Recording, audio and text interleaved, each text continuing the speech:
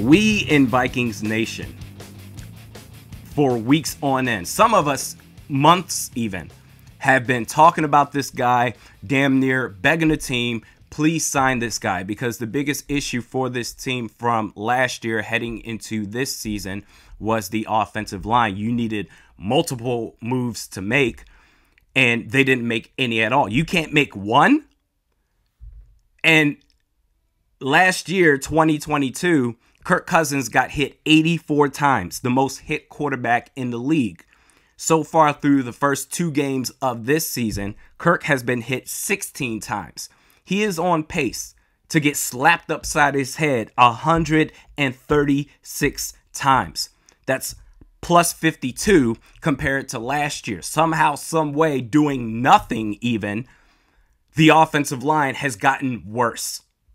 To where I was just starting to say to myself, man, you know what? If, especially after seeing these first 2 games and reliving all the hits he took last year through the Netflix docuseries Quarterback, if you, knowing that information, if you still do nothing after these first 2 games, the only logical explanation is that you want to tank.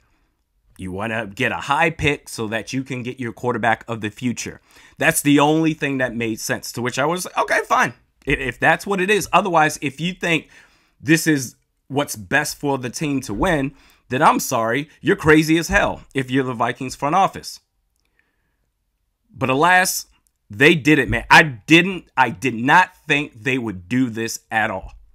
But they did it.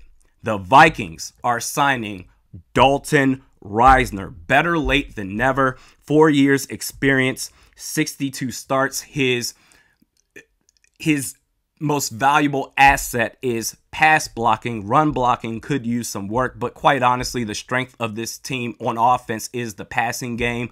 The offensive line as a whole, they can't run block worth a damn anyway. Signing one player isn't going to make all the difference in the world in that regard, but Dalton Risner in pass blocking, let's say if he's going to take Ed Ingram's spot, this is not a depth signing. This is going to be an immediate contributor. He's going to be a starter, maybe on Sunday against the Chargers.